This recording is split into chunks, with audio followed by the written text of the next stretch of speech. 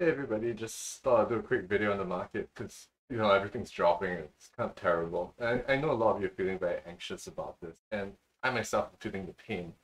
I'll show you the numbers in a bit, but I just wanted to kind of give you some assurance or let you know what's going on a little bit. I hope it helps you sleep better at night. Okay. So I'm just gonna jump into it. Looking at this, this is the like Black Star PIs that I'm sure a lot of you are copying. And as you can see, basically everybody is down and it's kind of frightening. Um, yeah, just let me double check this video and make sure. Right, okay, it's right. Okay, right. Okay, yeah, so this is kind of frightening. Everybody is down quite a bit. In fact, double digits is almost not uncommon. And I think once the market refreshes, it's going to be double digits for a lot of people. I myself am looking at my numbers right now. It only looks like minus 0.6 as of this moment. But as you can see, 0.6, but as you can see from here, it's going to be down another 2, almost 3% when this kind of refreshes. A lot to do with crypto, but we'll get into that. Okay, so looking at the screen now, if we look at the markets, everything has come down. So there's not a real good safe place to hide. Looking at this, if you bought like bonds, you would be good. And this is the long end bonds. This is the US dollar. You would have survived quite a bit. But if you look at just the index and stock indexes, you would have been crushed. And this is generally what happened. There has been a little bit of reprise in the kind of commodities markets, and we are very exposed, which is why we don't have double-digit pain as a lot of people have. This is different from drawdown. I'm just talking about month on month. And of course, cryptos have taken just an absolute beating. Again, this is a full-time job, so it's been not fun at all. Looking at this, this is the crypto portfolio. Uh, this was at a high of 80 and it's down to, and this is weighted, so this is not just one Bitcoin or Ethereum. That's why you're seeing these numbers. It's not just, it's painful. Altcoins have dropped a lot more, and knowing our portfolio, we own a lot of alts, so that's a big reason for the pain. Okay, so I want to go over a few things on the stocks. We have been saved a little bit by things like the China Petroleum. Energy transfer has done well for us over the past few days and less pain. But you can see here uranium, which is down a little bit. It's mainly because of Camco, which we actually sold a position on. So we're about break even for this position. I prefer a ETF because it's more diversified than just a single stock. So that's why we switched to this. But yeah, it's feeling some pain. And in fact, Alibaba and Tencent have actually done pretty okay. Alibaba, if you know my portfolio, was actually down like 20%, but now it's back up. So that also saved us a little bit. But the main pain is felt, of course, crypto, and I'm very, very long dot. Good thing it's not everything I have. If not, this would be a lot worse. But it's interesting because I've seen a lot of these see a lot of these as relative value plays. In fact, I did sell out a bunch of positions. If you look at this, it's my history. Matic I saw as a Matic, EQS, Discovery, WBA. All these I kind of see as relative value positions, so I sold out of them. Yeah, and what you can see has happened here is that anything that follows the stock market, it just follows a little bit less beta, has taken a little bit of a hit, and I don't want to be long those anymore. In fact, from an absolute basis, you don't want to be long those. So I think a question that a lot of people have is, did you see this coming? And if you didn't see this coming, why didn't you do something about it? And that's an interesting question. I can see that this is it's not worked out.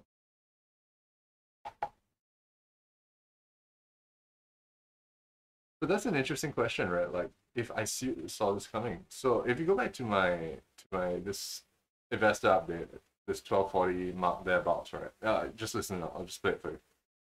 It's not really there. I know that we've come a long way off the bottom, but I'm in Singapore and we have one of the most compliant people in the world, and we are kind of semi in lockdown. We have a lot of restrictions. We're only allowed to dine out in groups of two. and our vaccine rates are very high. They're like 80%. But still, our hospitals are filling up. So COVID is not going to go away. People are still going to suffer from it. Reopening is not going to be happening for a little bit longer than expected, but stock market is still all-time high. Does that make any sense? My answer is probably not. It is what it is. Yeah, so I did say that it probably doesn't make any sense that all this is kind of happening, the stock market being so high. And, if you look at things like the CNBC, which a lot of you I know follow, you can see that here, bond yields snapped higher, stocks fell. And over here, all it's talking about is really yields. Yields have come up, and therefore, stocks should come down, which I do agree with on a philosophical basis, because if you think about stocks, they're just a discounting mechanism, so 100% agreed. But having said that, I want to show you a post. This is from my blog. It's just no longer online, so you can't find it. This says here, see.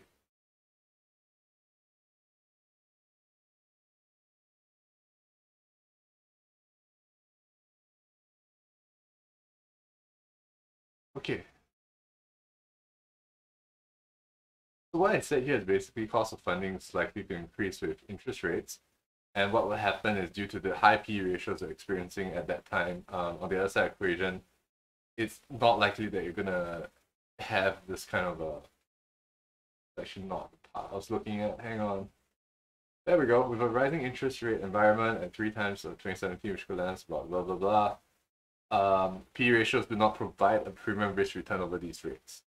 So what I was saying is that interest rates are going up, and we should be concerned because the stock market is so overvalued. It's not likely that they're gonna be able to match up, so they're gonna take a fall. But this, when I wrote this article, this was in 2017.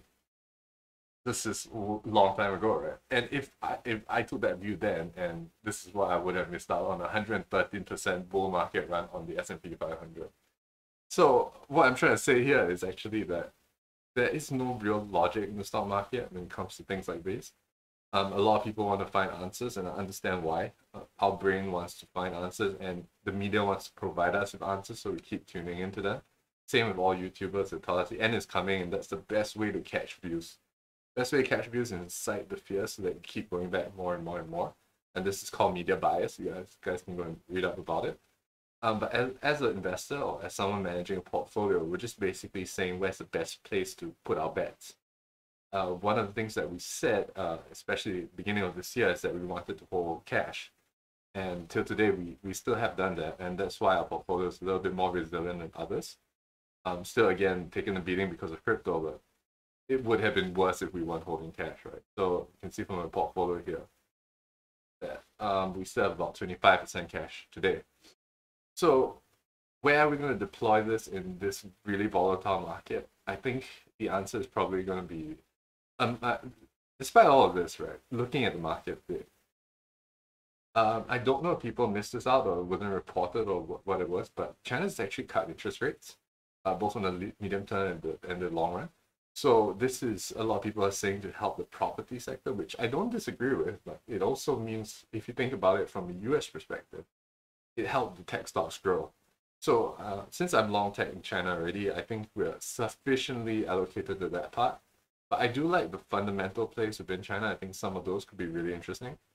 I do want to catch a bit more cryptos now. I do admit, I do like cryptos at these levels. I sold out all my Matic because now layer 2 scaling doesn't make sense, especially when prices have come down. If gas rates have come down, all that have come down. Does layer 2 really make any more sense? Probably not. So I sold out all my Matic. But the layer 1, like Ethereum, the main big boy in there, is now looking really interesting at these levels. But we're not going to try and catch this. This is a falling knife. As I've mentioned many times, I don't think cryptos have a real fundamental valuation. Everything that we have on cryptos is a relative value, a relative performance. So it's good not to be too gung-ho and just take the risk and go for it. But I think I want to wait a bit and deploy slowly. Like I've done with DOT, as you guys can see from DOT. I've gone in multiple times, mainly because I didn't know where the bottom was. And I've been wrong so far. Look at that. Went in 4 times, 1% each time. And if you look at that, it's only about 4 or 5% of my portfolio, and this is my biggest holding in it. But it's by far the biggest drag, because 4 or 5%, but 50% down means that you've lost about 2.2 2.4, 2.5%. So if minus dot, I would practically be break even right now, which is good. And also another thing I wanted to point out is Russia. Russia has been something that people have been asking me about, and I've kind of gotten into it. So Russia, if you look at this, which is more representative of my position, because I bought in pretty early. I sold out because I panicked. I gotta admit, I panicked. I saw the Crimea news, I saw the Ukraine stuff, and I was like, okay, this is bad. I need to get out. But what I failed to remember is that all this has been going on for some time. So this is a mistake on my part. I'm human. It kind of got to me, so I made a mistake. But if you think about it, like this war thing has been going on for about 7 years, and go to like blocks, years.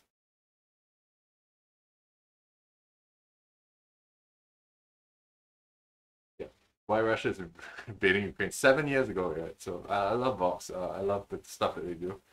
Um, but yeah, it's been going on for a while, and is it any closer? Or it's possible, you know, it's definitely possible, and it's why it's not a huge position in my portfolio even then. But having said that, if you look at the swings of my portfolio, Russia is very, very kind of weighted toward oil.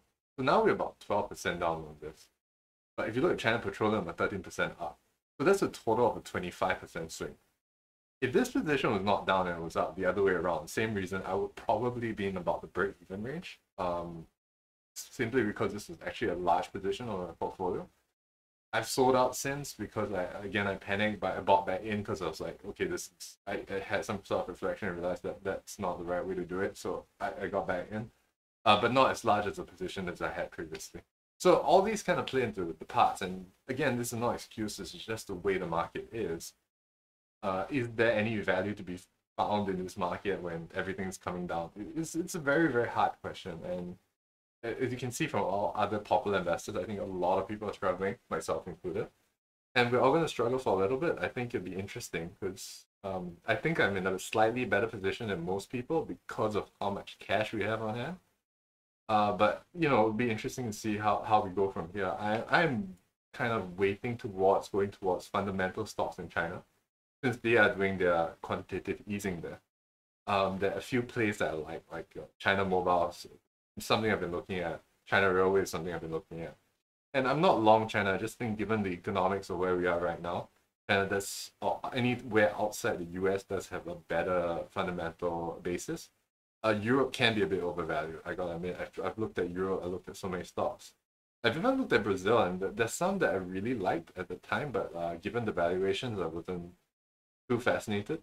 So right now, given everything in the economic backdrop, I think China seems to be in the best position right now, and it's really taken such a big beating because of I'm sure you guys this is fascinating.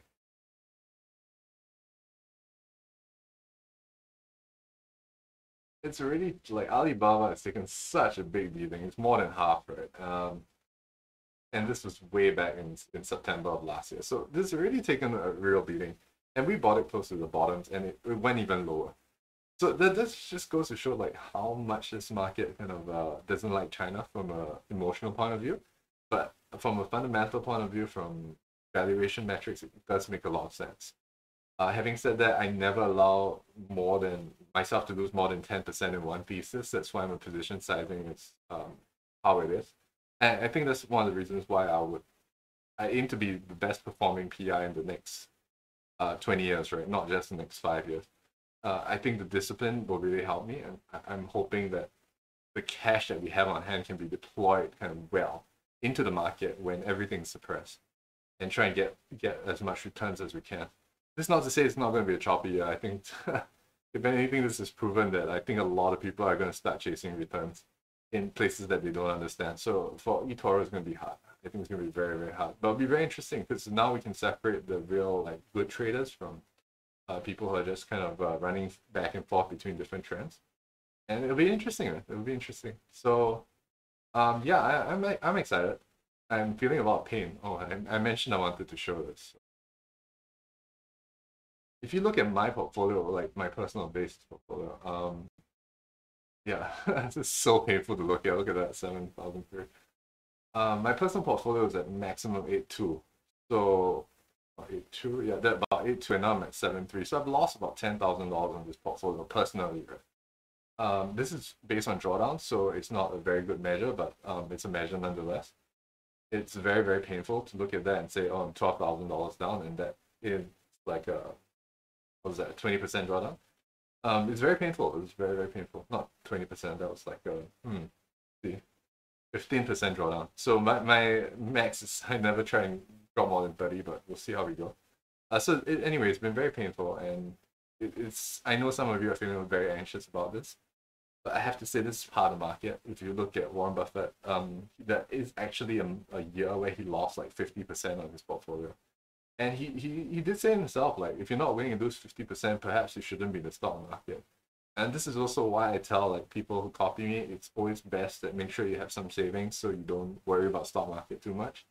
It's unpredictable, it goes up, it goes down, and today we are feeling some pain. So we'll see how we go. I'm hoping to deploy the cash well. Again, this is just to kind of put you at ease and say that, you know, I know all this is happening. I'm not shying away from it. I'm not here to disappear and just take my monthly PI payments. That's exactly the kind of thing I'm not trying to do. But yeah, I'm really trying to help people as much as I can manage their portfolio, and this is part of that game, unfortunately. So let's just keep going and see how we go. If any questions, just feel free to drop it. I will do my best to reply. Have a good week, everyone. Hope you do better.